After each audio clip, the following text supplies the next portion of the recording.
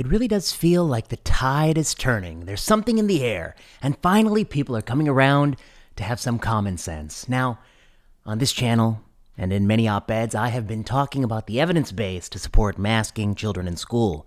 I think the first time I talked about it is MedPage Today. Then I talked about it in, I believe, The Atlantic. I believe I've talked about it in Tablet Magazine. And so I have said, repeatedly, oh, I should not forget. Also, I've written a full systematic review and meta-analysis that appears as a working paper. But recently, many people have finally joined the cause, and we have articles in The Atlantic, in San Francisco news outlets, in the Washington Post, in the Boston Globe. These are all articles that are making a similar case. Am I remembering them all? There may even be more. Let me put them right up on the screen. There may even be more articles, and they're all making the case that what is the stopping rule? There was a natural stopping rule. The natural stopping rule was when all adults have been offered a vaccination. That's a good stopping rule. Another stopping rule might be when the 5 to 11-year-old vaccine was made available to parents and kids who so chose to pursue it. Now, of course, there are countries around the world who haven't so chosen among healthy kids 5 to 11, such as Sweden. The Reuters story, I'll put it up there. And now we find ourselves trapped. We find ourselves in a situation where there are no clear off-ramps. And the reason there are no clear off-ramps, of course, is when you don't know under what circumstances an intervention works. You have difficulty knowing under what circumstances you can safely stop an intervention. And that's the crux of the dilemma that all these articles talk about. But despite that, there's a little bit of recalcitrance, but I feel as if a dam has been broken. This is being talked about in many news outlets, including the New York Times, all pushing for some return to normalcy. And there are toolkits that you can gain access to. There are petitions you can sign to petition the California state governor, for instance, that I am an author of. And these are all good news. It is the path to normalcy. What is normal going to look like? I know some people talk about the new normal. There's not going to be a new normal. There's just going to be the old normal. We're going to get back to the old normal. As a colleague of mine, Zeb Yamrozik, said on this channel, human's going to human. We're going to go back to the old normal. There's going to be an old normal. There'll be a few people, of course, who don't want to go back to the old normal, and they can choose to do whatever they want. But for the rest of us, most of us, will slowly and steadily come back to the old normal. We'll just be back to normal. Normal as we remember in those wonderful days of 2019. I recently noted that the news coverage of kids and COVID-19 has been like a 2-year-long episode of Dateline. It's got everyone quite worried, but the reality is kids have extremely good odds when they face this disease, and vaccinated or not, they generally do well, especially healthy kids. We have data out of Germany. I'll put a link to my Substack below. I want to talk about something very interesting I read recently, and this is a paper that appears in the journal Vaccine. It's entitled, Impact of Prior SARS-CoV-2 Infection on the Incidence of Hospitalization and Adverse Events Following mRNA SARS-CoV-2 Vaccination, Nationwide Retrospective Cohort Study. It's a VA-based study, and it really looked at something interesting. You know, we know about the adverse event profile, but it asked for somebody who had SARS-CoV-2 and recovered when they received the second dose of mRNA vaccine. They've had the disease, they've recovered. What is their short-term risk of adverse events? And it looks at hospitalization. And I will put the figure up on the screen, but let me translate this figure for you. It shows a clear excess in one-day hospitalization after dose 2 of an mRNA vaccine for someone who had the disease and recovered. Of course, this is another immunogenic insult of perhaps a similar looking spike protein, and the body is primed to attack it, and it does. And these people have a roughly 1 in 1,000 excess risk of hospitalization in one day. 1 in 1,000. That's not nothing. That's a real excess risk. And this paper nicely and elegantly shows, it appears in Vaccine, elegantly shows that if you had COVID and you have recovered and you get the second dose, you have an excess hospitalization risk from dose 2. That's not true in this paper for someone who never had COVID and gets the 2 doses. It's important. And I think I should juxtapose this with a paper I've already discussed on this channel, which is the CDC's own natural immunity study that appears from California and New York State. I'm going to put that figure up there. You can't even see it. You can't even see it because I can't see it. When you look at this figure, the bottom 2 lines are people who've had COVID-19, who have recovered, vaccinated or not vaccinated. They're superimposable lines at the bottom. They have very, very, very low rates of subsequent hospitalization from COVID-19, even in different waves and different strains. So in other words, natural immunity is quite durable. This new study showing when you get dose 2 of an mRNA vaccine, if you had natural immunity, you face a 1 in 1,000 risk of hospitalization in a veterans data set. There's going to be older people. I don't know what that figure is going to look like when you when you talk about younger people or people writ large. I just don't know. And of course, there may be a bias towards more men than women, of course, in veterans data sets. But this is very important. We need to gather this information in different cohorts. What does this all mean?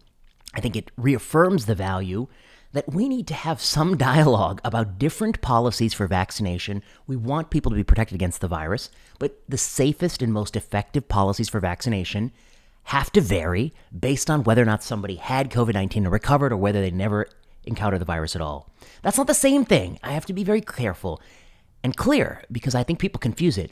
It's not the same thing as saying you ought to go seek the virus. That would be a foolish and misguided statement. It is acknowledging the fact that some people, whether they wanted to or not, they have been infected and they have recovered from this virus. And we have to acknowledge that in our medical decision making.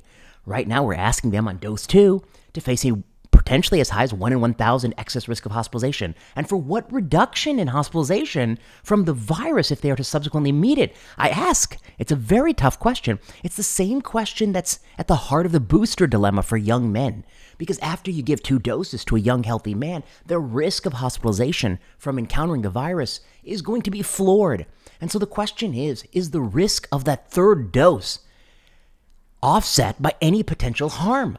Or is the risk or the harm of the 3rd dose offset by a broader gain in further reduction in hospitalization? That's really the question. And it is an open question. And I think it's very difficult to answer. And people like Paul Offit, expert vaccinologist Paul Offit, man who makes vaccines, Paul Offit, he acknowledges massive residual uncertainty. And I've actually spoken with some people on the CDC advisory committee, privately, informally, and they acknowledge there's massive uncertainty there. And David Zweig, you got to read this piece by David Zweig. It isn't Barry Stack. It isn't Barry Weiss's Substack. It is terrific. David Zweig takes a deep look into the deliberations around the boosters for all. Now, this was the decision that, of course, led 2 senior FDA officials to resign. So what's going on right now? We've broken the dam on one issue, I think. We've clearly broken the dam on the issue of what will it take to return kids to normalcy. The issue that we need to break the dam on is what is the optimal vaccination strategy for somebody who happened to have COVID-19 and recovered? That's not a non-trivial number of people. That's not a million people. That is 100 million people in the United States, likely. We have a documented count of 70 million, but there's many, many people who've had it and, felt sick, and they may not have documented it. And globally, it's going to be in the millions and millions of people. Hundreds of millions of people have had it. Potentially 1 billion people or more have had it. And we need to have tailored vaccination strategies for those people. I sometimes hear people say that the best vaccination strategy is a simple strategy that applies to everyone, the same. The same for a 12-year-old boy who had and recovered from Delta as an 85-year-old person in a nursing home who's never encountered the virus. I'm sorry, that's not medicine. Medicine always has acknowledged the individual characteristics of a person, like how old they are, what medical problems they have. Is it a man or a woman? Is this somebody who's seen the virus and recovered from it, or somebody who's never seen the virus? How many shots have they had? What happened when they had that first shot? Medicine takes into account all these factors. It is not one size fits all. How can we simultaneously talk incessantly about personalized medicine for the last decade, as we have been doing, and now, in a moment, we refuse to do even the least amount of personalization? That makes no sense at all. So I think this is the issue now. I think David is potentially breaking the dam on this issue. It's an important dialogue to have, which is trying to sort out what's the right strategy. And of course, the right way, the best gold standard way, would be to compel the manufacturers of these products. They got a lot of cash. They can run randomized controlled trials. They can run it in every permutation you can imagine, because the question exists in all of these groups differently. A 12 to 15, a 12 to 18-year-old boy who had 2 doses in Omicron, randomized to booster, no booster, get consenting participants. You could even power it to measure severe disease. It's going to be a good power calculation, but it's necessary to really answer the question, is it worth it to them? I think, and as Zeb Yemrozic acknowledges, as vaccine efficacy against milder and breakthrough disease drops, you have less of the case to make that one person's vaccination impacts broader pandemic dynamics. There is a model that's put forth by the Seattle group, the IHME investigators, that actually looks under a variety of circumstances what would happen if the pandemic had extreme mitigation or no mitigation at all in the Omicron wave. And what it finds is that Delta, extreme mitigation efforts, extreme lockdown versus nothing at all, is quite small for Omicron because Omicron spread so fast. What does that mean? That means that these decisions that you think might be benefiting other people have much less effect on the pandemic trajectory than you think. If everything put together has very modest effect, individual decisions have even more modest or incremental or no effect at all. Of course, because this is probably, if anything, an inflated model. So I think that's the issue to talk about next. The schools issue, it's still not done, but I think things are moving in the right direction. It's an important issue.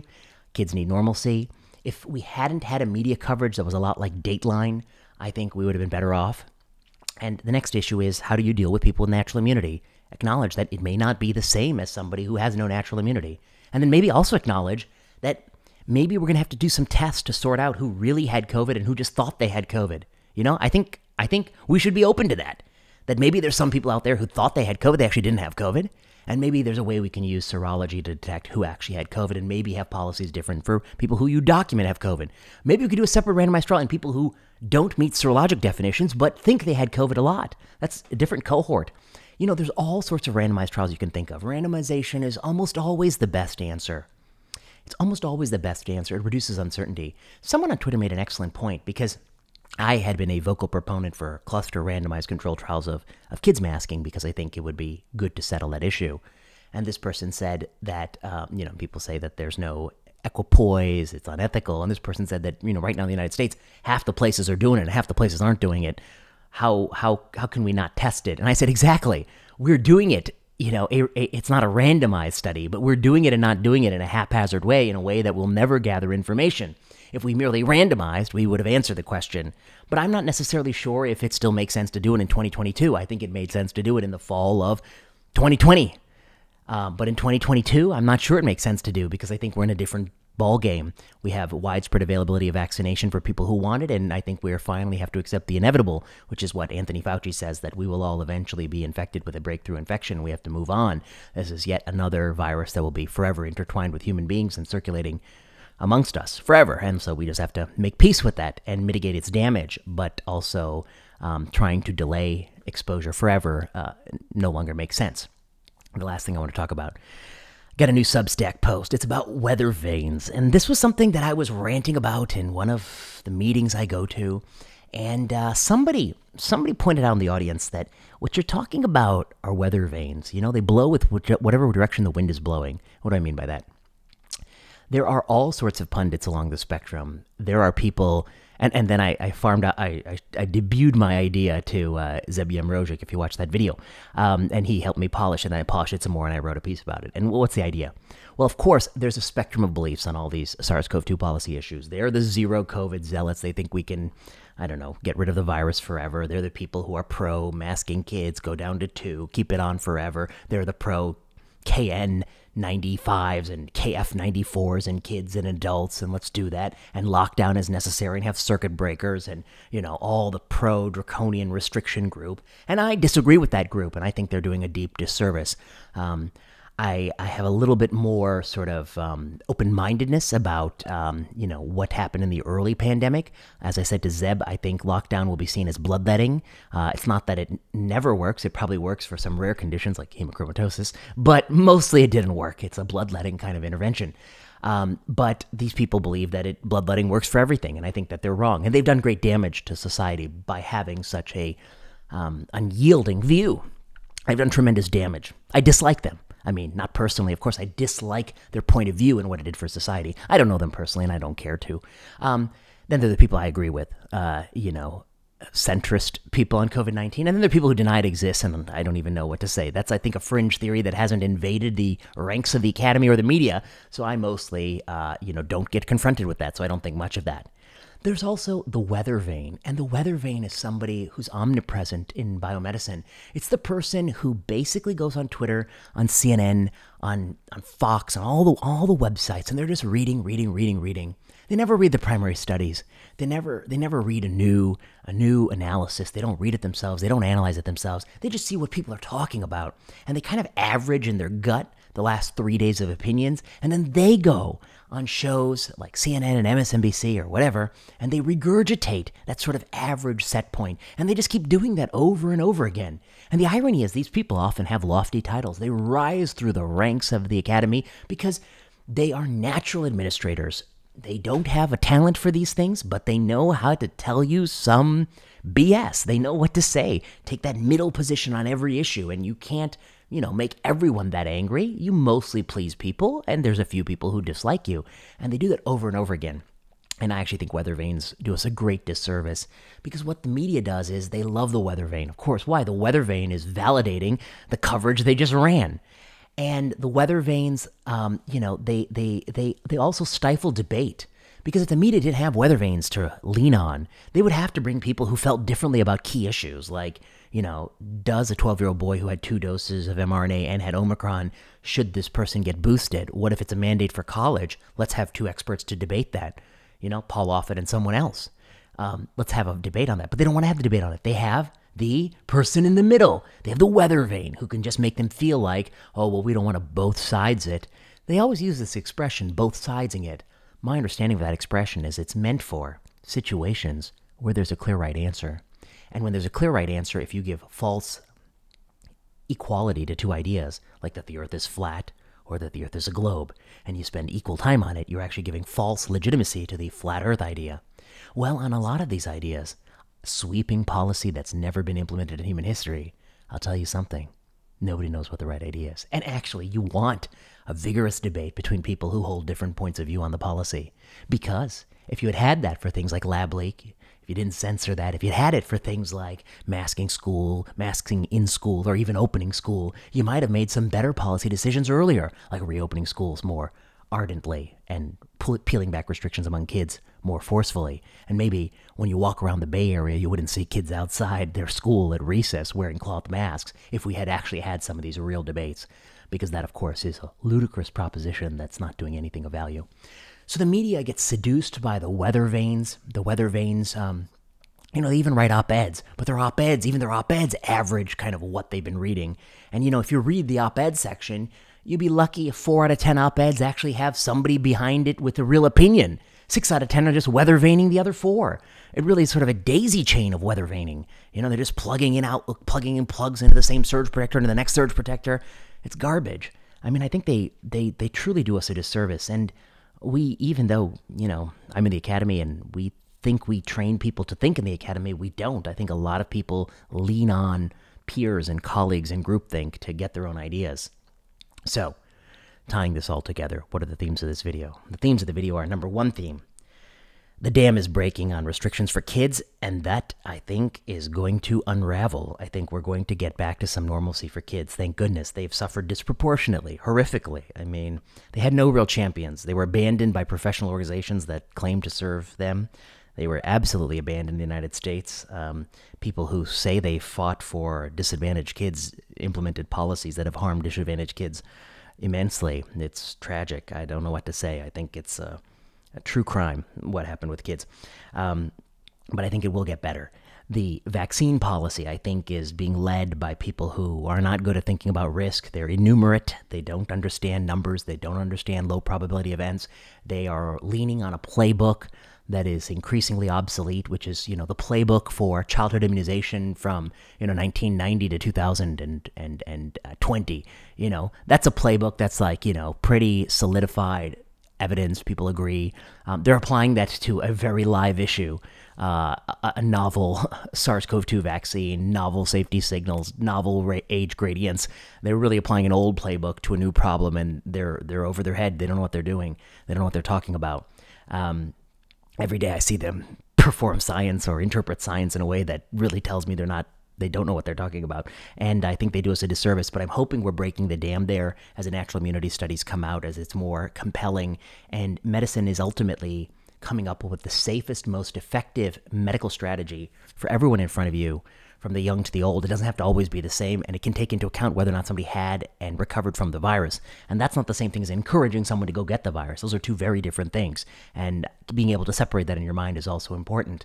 And then finally, the weather vanes. The weather vanes have harmed us this whole time. I hope that the media will actually consider having more debates, pro-con debates on issues, rather than weather vaning.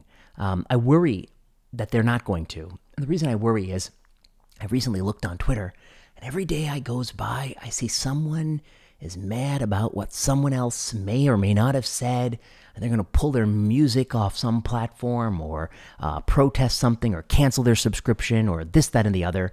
And I think that if you're in a culture where everyone is so unwilling to ever hear an idea that they don't like or don't think fits the bill, you are really going to prevent any debate on any substantive issue. You're just going to get weather vanes. And, nobody wants that. Weather vanes, they're terrible. Nobody likes to watch them on TV. The only place you watch some of these TV is when you're stuck in the airport and they force you to watch it coercively. Yeah, speaking of coercion, they coerce you to watch their terrible show. And if you're free and you can choose what you want to listen to, you listen to podcasts where people have strong opinions, you watch TV shows with lively debate, as I'm about to do as soon as this recording ends, and, you go to the content you want, and that's not the weather vanes. They are repellent. They push you away from TV. And yet they're the safe way that these networks can ensure that no one's going to say, we're going to cancel our subscription or delete you from cable or, whatever these people say. I don't know what happened. I really feel like, I went to sleep one day, I woke up the next, and now suddenly everyone is so unwilling to even hear an idea you didn't think before. I used to like it. Actually, I remember being a fellow and I'd go to some lectures where I really thought the person was wrong, and often it gave me a great idea for a paper to do to show how they're wrong. Some of my favorite papers have been papers that kind of stick it to someone who had some erroneous belief, but people don't have that attitude anymore. They want they don't, what else do they do? Oh, they want a screenshot. They don't want to link to the thing they disagree with because that might inadvertently get someone to listen to it. They want to kind of keep a barrier so you can't see how bad it is. Just trust me that it's bad. It's really a sad state of being. So, this was a long video. I hope it had some narrative arc. I never know until it's done.